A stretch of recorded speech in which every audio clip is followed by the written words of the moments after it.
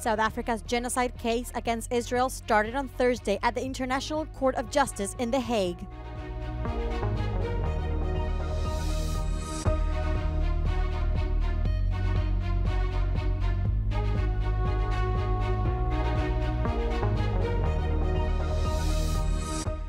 The imprisonment of two Polish PIS politicians is escalating a struggle between the new government and the old over the country's public media. Turkey, Bulgaria and Romania signed an agreement on Thursday for collaborative demining efforts in the Black Sea. Ukrainian President Volodymyr Zelensky was in the capital of Estonia on Thursday for meetings with the country's leaders on the second day of a trip through the Baltic states.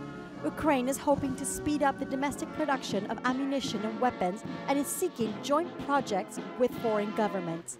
Russia can be stopped, he says, but Kyiv is in high need of more air defense systems. Гомонай, телеканал Рада, Україна. У мене запитання. Дати паузу, ризикнути, дати 2-3 роки Російській Федерації, ну вона потім може переїхати нас. І ми би так не ризикували. І слава Богу, що все це вирішується в Україні, і тому пауз на користь Росії точно не буде. Zelensky has assured Russia is experiencing a missile and ammunition deficit and has lost a large part of its experienced forces. But the Russian attacks do not stop. Missile airstrikes have intensified in recent weeks. On Wednesday night, 2 Russian missiles struck a hotel in Kharkiv, killing 11 people. Residential homes and vehicles were also severely damaged. South Africa's genocide case against Israel started on Thursday at the International Court of Justice in The Hague. South Africa is alleging Israel has engaged in genocidal acts in Gaza during the war against Hamas. It is demanding the court to approve of an interim measure that would stop combat operations in Gaza. It is also asking Israel to offer reparations.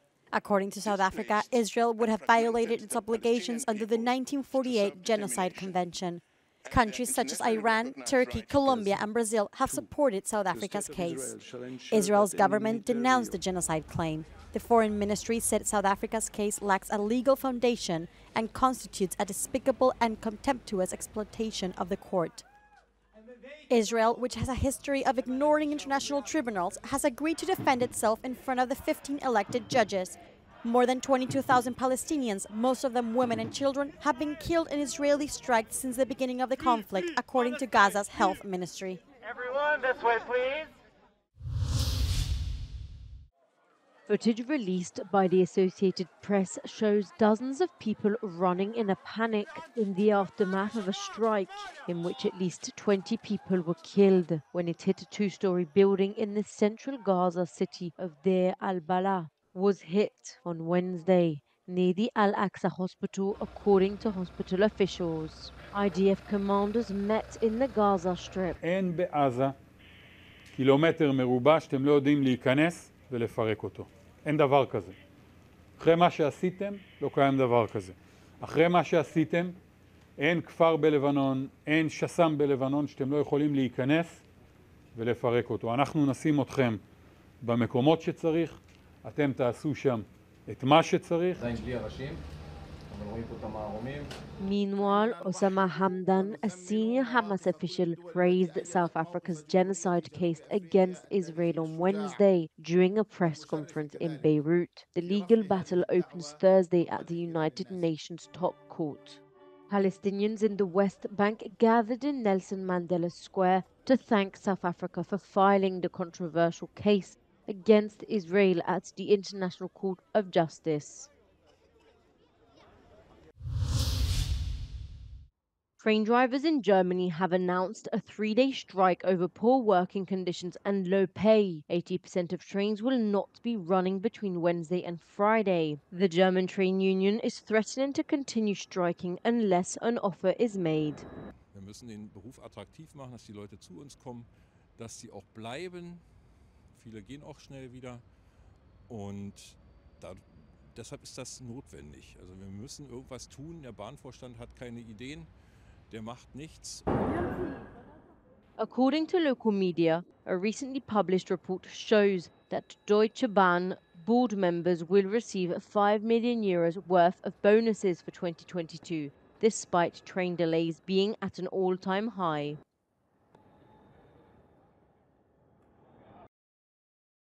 Germany is currently ranking 8th for the amount of strikes in Europe, but experts anticipate an increase in 2024. However, to catch up with France, Germany would need to strike 5 times more than it did in 2021. Travellers unaware of the strikes wandered around main train stations looking for alternative routes. Experts are concerned that supply chains may be hit by these strikes, with cargo train drivers also joining in. It's not just train drivers who are unhappy, but German farmers have been blocking roads with their tractors this week. It poses the question, will the government of Europe's biggest economy be feeling the pressure yet? Liv Stroud in Berlin for Euronews. The imprisonment of 2 Polish lawmakers from the ousted PIS party is escalating an already bitter struggle between the new government led by Donald Tusk and the previous ruling party, which oversaw an illiberal takeover of Poland's institutions before its defeat in October's election. Ludzie właśnie dowiedzieli się, że minister Sienkiewicz działa niezgodnie z prawem. Jego uchwała, jego decyzje zostały wprost rozjechane przez sąd. Ludzie to widzą. Bardzo ważne jest to, żeby Polska, rządzący, ale też Europa zobaczyła, że nie ma zgody polskiego społeczeństwa na autorytarne działania, metody, które wprowadza Tusk w Polsce. NGOs and experts point out that public media in Poland, where heads of news are political appointments, is a big factor when it comes to public perception.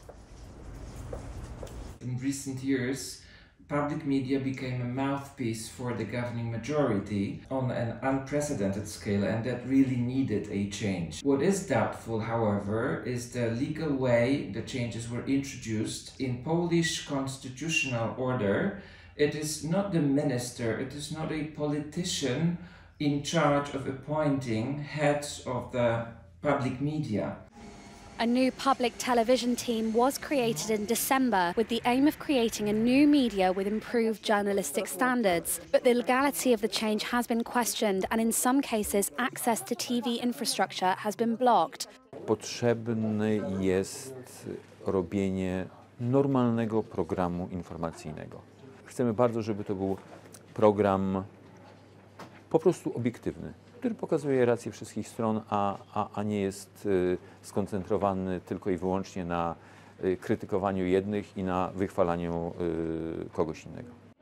PIS supporters have protested outside government against the changes being made to the media landscape, but Tusk's government is preparing to make other changes too.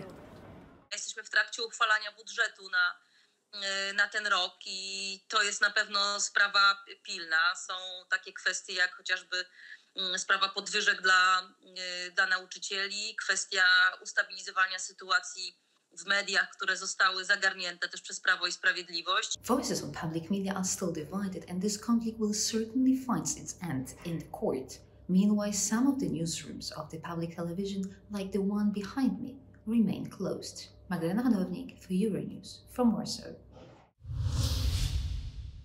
The UN Security Council adopted a new maritime security resolution on Wednesday, condemning Houthi attacks on ships crossing the Red Sea and demanding they stop with immediate effect. Algeria, China, Mozambique and Russia abstained. US Ambassador Linda Thomas-Greenfield said the attacks were an economic threat. Houthi rebels first attacked the Israel-linked Galaxy leadership on the 19th of November and took its crew hostage. Many more assaults in the shipping lane vital to world trade have taken place since then.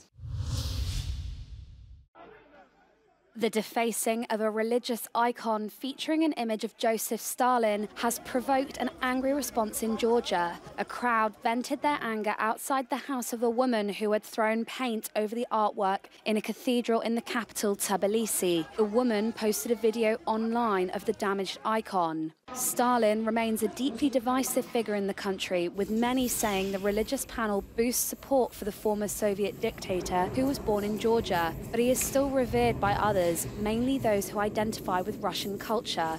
The panel has since been cleaned and placed under police surveillance. Turkey, Bulgaria, and Romania signed an agreement on Thursday for enhanced collaborative maritime demining efforts. This was announced at a press conference by the Turkish defense minister.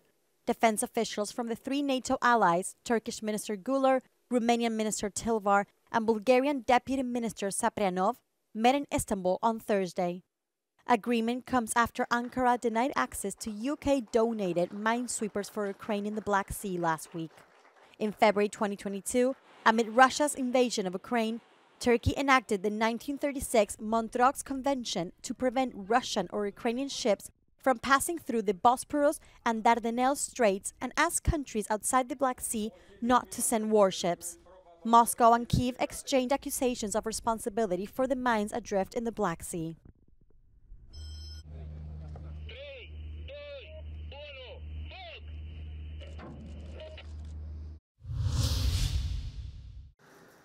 Face masks are now mandatory in hospitals and health centers around Spain as the country experiences a surge in flu, COVID and other respiratory illnesses.